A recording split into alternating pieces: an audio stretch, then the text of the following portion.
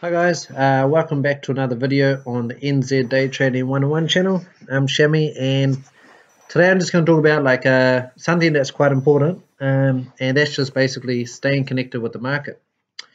So for you new traders out there, it's really important that we're not trading all the time, and if you're especially starting out, just to save you guys, lots of losses and stuff, it's probably just better to keep just an eye on a lot of stocks that are pumping up in NZ, and also just keep an eye on the overall sort of market. So a good way to start out is just kind of keep a watch list of the companies on the NZX, and just kind of on a daily basis just have a look which ones are going up, which ones aren't going down, or just kind of just have a look at how stocks are behaving. So you have your Air New Zealand, you have your Somerset and AFT and stuff like that.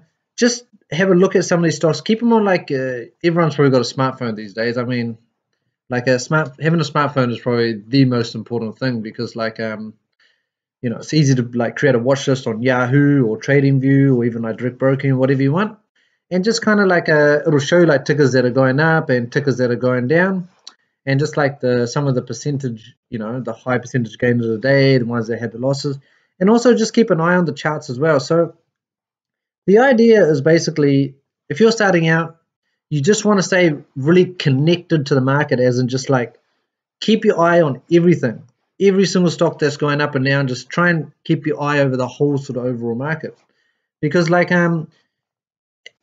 the US, New Zealand doesn't have friggin' thousands of companies and stuff. We only have a very few companies. So if you just look at if you just go into let's see, if you just go onto the NZX site.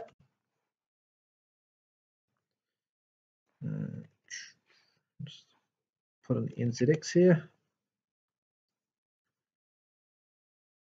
So if you want to know I don't know, if you guys wanted to create something fancy with spreadsheets and stuff, then something you guys can do is just where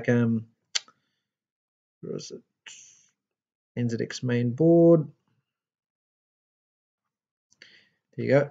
So these are basically so we've got 178 sort of companies, and either that includes the ETFs and stuff that you can kind of invest in.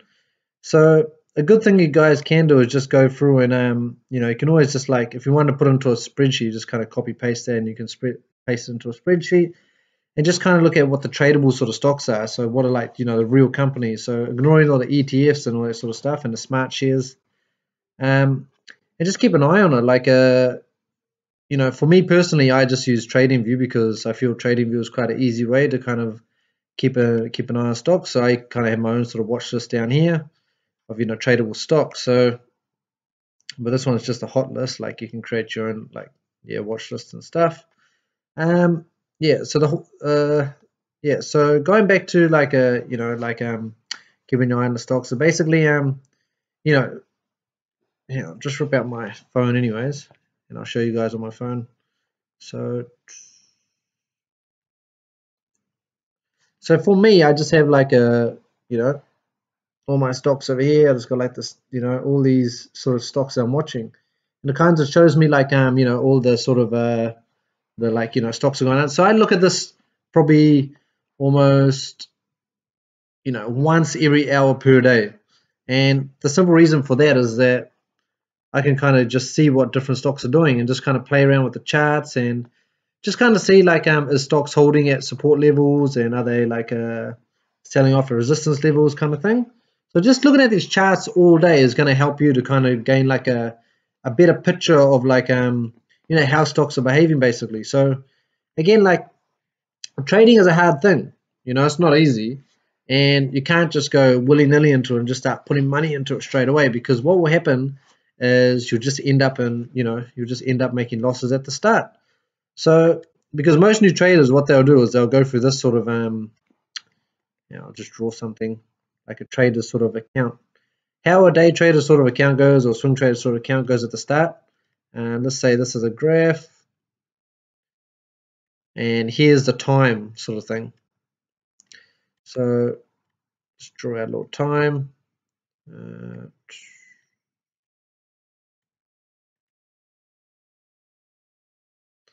So it's quite hard to type on this, but anyways, so that's your time down the bottom right here. And then this is your sort of your gains. So I'm just going to write a G here. So basically over time, your gains are going to, at the start, you'll probably go, yep, all right, cool, I'm doing well. You know, you'll go up like this. Then all of a sudden, you just see a sudden dip. You'll make a big loss and you'll go probably past what you invested in. And this is where, like, you know, this is where traders are made, because then they realize that trading is not, you know, as easy as everyone, you know, thinks it is. Then they'll start to learn and you think, all right, this is hard. But the people that don't give up in this sort of area here are the ones that'll make it as a trader, because eventually, you know, your trading profits will start to go up like this, and they'll go up gradually and slowly. And so it'll kind of go like this. And as you get more and more experience, you'll start to, you know, get a bigger trading account, and you start to make some more gains that will surpass your gains at the start. And then again, all this takes time. So basically, you know, if you're making, you know, fast gains quickly, it means that it's probably not sustainable, and you've just probably had like really good luck at the start. So it's important that you know, you're able to make gains like you know, and market conditions that are going down, market conditions are going up, and you know, market conditions that are kind of not going up or down, they're staying in the same place. So, and a good way to kind of you know, learn is just to create like an Excel spreadsheet or something and just see what works in the market. Like if you're trading like if you're like, you know, if you like to trade just a few stocks, like let's say like Kathmandu or something, then just keep an eye on it. Like at the moment, as you can see with Kathmandu,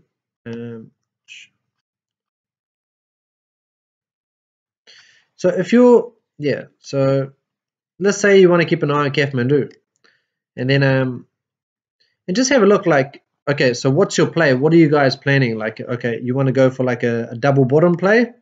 So let's say your strategy is, whoops. So I've got a new laptop, by the way, guys. So I haven't got like the usual mouse and stuff. That's why I'm sitting on the couch. My other laptop was just like, was too big, and it was just like I couldn't like take it with me places. So I decided to get a new one. So I'm just trying to, you know, figure the laptop out, because I'm used to using a mouse, not a touchpad thingy. So far out. All right, hang on. Anyways, all right. So if you guys, you know, if you guys are like, all right, my strategy is to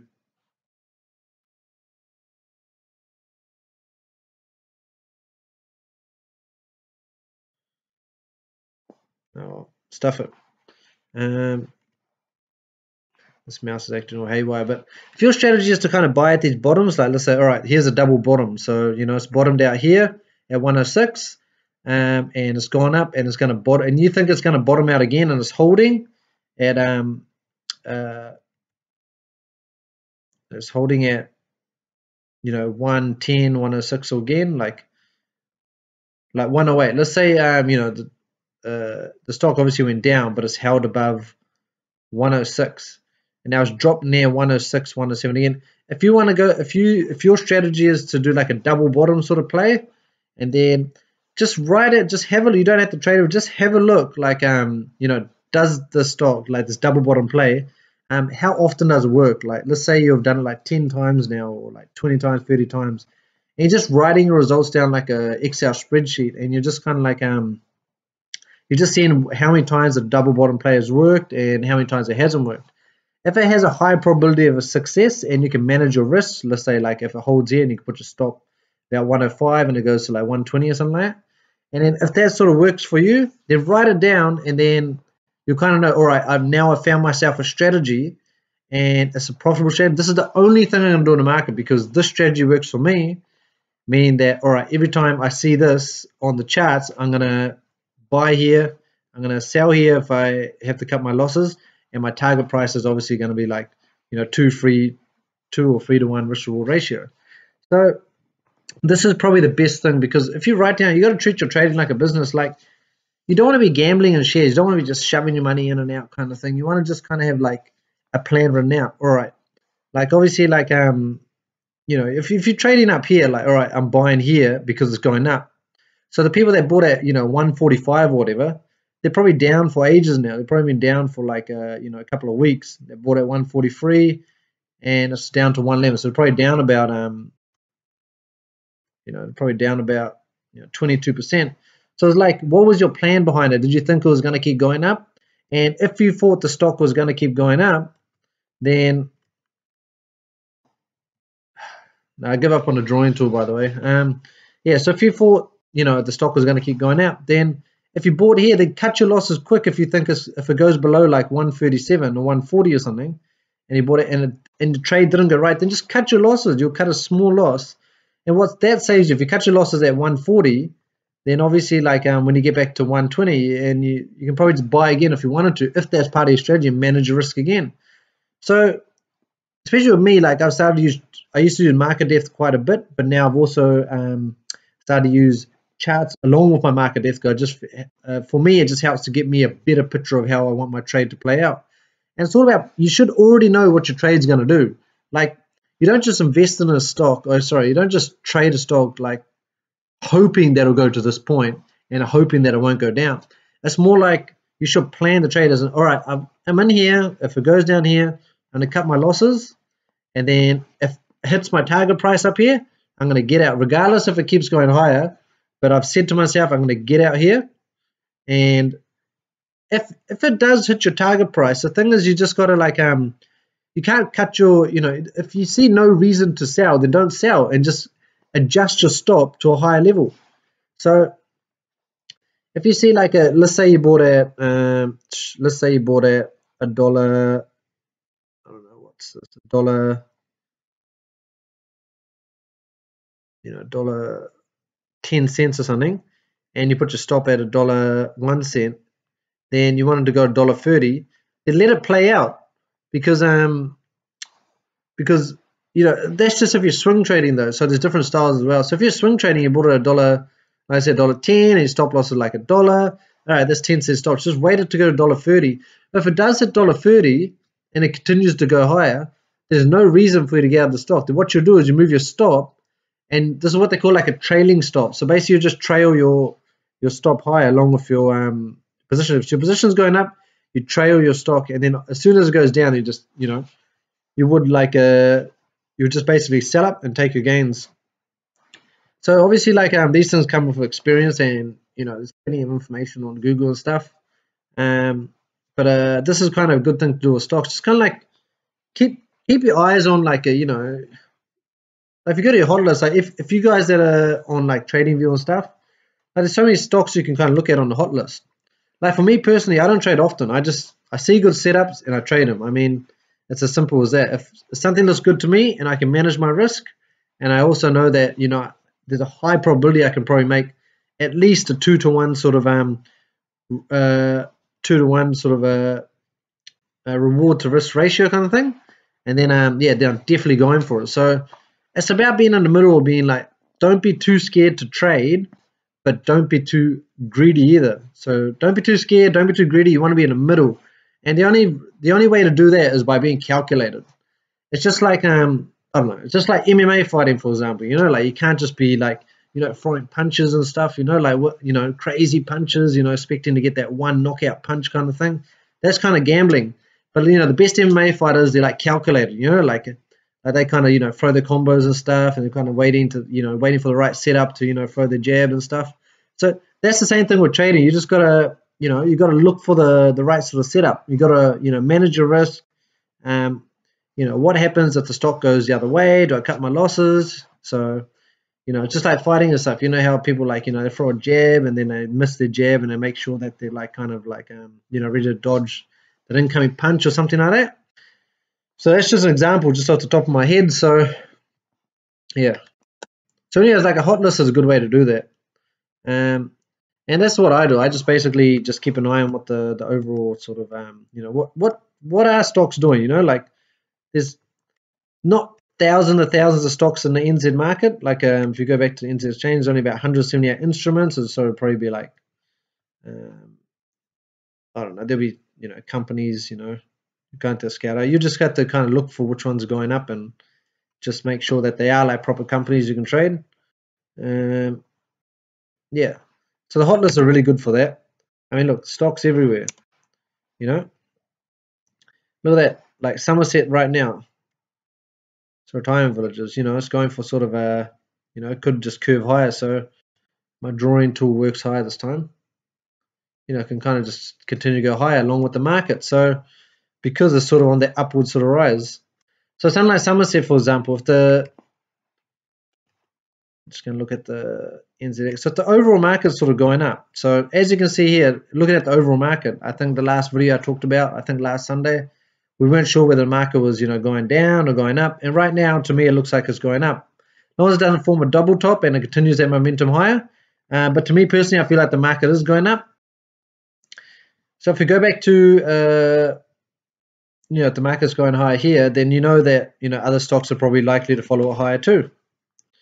So yeah, like going back to Somerset, you know, that's looking like it's probably going to continue higher, slowly but surely.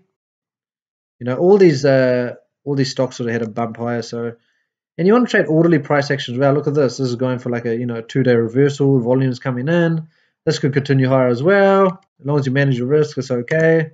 But I personally want to trade these things because I'm looking for that sort of A+ sort of setups. Because me personally, I like to trade less and trade more quality. So.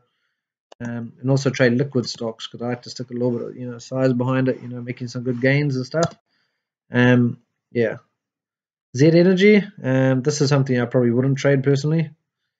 Oops. And the reason for that, to me, it just looks like it's going for like a flat top breakdown kind of thing. So as you can see, it's made a higher high, made a higher sort of, a high high, and then it's like a lower high, and it's kind of just like broken below that sort of support, and it could trend. I don't know. Now, that's just my sort of, you know, I could be wrong, but yeah. Another thing is like to trade these higher price stocks like Mainfreight and stuff. These are some choppy stocks. So you know, you got your Mainfreight, you got your like what's the other one? You know, A2 Milk. The amount of times I've got burned by A2 Milk, far out. You know, it's definitely trending in a higher direction, but it's probably not a good trading stock, like a day trading stock. Because you know, it's got some choppy price action in there, and it's kind of hard to read it in the market depth as well. So yeah. So anyway, movers of this week, obviously we saw this was a good mover. Fisher Paykel Holdings. So you know, sort of was stuck in that range down over here. Right, if I can create. Nope, my mouse is still acting a bit choppy and stuff. So I'm not going to draw a trend line. I'll just, you guys will probably know, but you see here, so between like about, you know, 31, you know, it's formed sort of 1, 2, 3, 4, and it's formed like a bottom as well. Between 31 and 27, I was just trading this little sort of range. But finally, after the earnings announcement, I know a lot of you traders that are, you know, keep an eye on the market. And you probably saw, you know, you saw your earnings break over here, and you saw this broken out. So a lot of traders, you know, I'm pretty sure people in New Zealand love to kind of just like, you know, put their money in before the kind of the earnings announcement happens. I don't know if they're trying to gamble on it. I mean, most of the time, if a stock's trending higher and does have earnings break, it'll probably go higher anyways. I mean, if that's your strategy, then great, you know, go for it. So, but this was an earnings runner basically. So anyone that got in on day 2 of the run up, so anyone that got in day 2, let's move this. So here we go. So earnings breakout came there. Yep. So here was your earnings breakout, broke out. You know, the stock finished on a high. So stock finished higher at the end of the day. And usually when the stock finishes at the higher at the end of the day, then it's likely to continue higher. And so people that got in on day 3 of the breakout, which was over here, and it finished higher, it looked like it was going to continue to move higher probably for a couple more days, but it didn't here. So it's kind of the, you know, end of the trend kind of thing, but not really, because as you can see here, if the people that would have got in there would have put their stop down at the bottom of the previous day. And so people that are probably in here are probably still in the stock, because the stock is probably likely to move higher. But if it does break that sort of low, it's also making sort of you know, higher lows from the previous day. So the momentum is in the upside, but you don't really know, because you know, stocks can fall and, you know, go up any time. So that's the thing with like trading and stocks and stuff. Remember, there's like a 90% to 95% like a, you know, traders, they don't make it. You know, they don't make it long term. Like I've been doing this for like how many 5 years, 5 6 years, something like that. And look, I'm still here. So, and the reason why I'm still here is just like passion, grit, determination. You know, it's like shit. I don't want to work like 9 to 5 forever. So, you know, I'm trying to make this thing. So, at the same time, running my business. So, you know, it's all about just finding time. So, for me, I value like time over money. I think time is the most important commodity in the world because time is something you can never get back. So, it's important that we aren't wasting time, and you know, want to make sure that we keep moving forward and stuff. So, yeah. Alrighty, that's my little spiel for today. Sunday nights, you know how it is. If you have any questions, just pop in the comment section below. You know, I always like recording these videos. You know, helps me wind down on Sunday night, talking about the market and stuff. And yeah, so like the video, subscribe to the channel, and you know, check out my Instagram. I don't post much on there. Probably when I find more time. And I'll see you guys for the next video.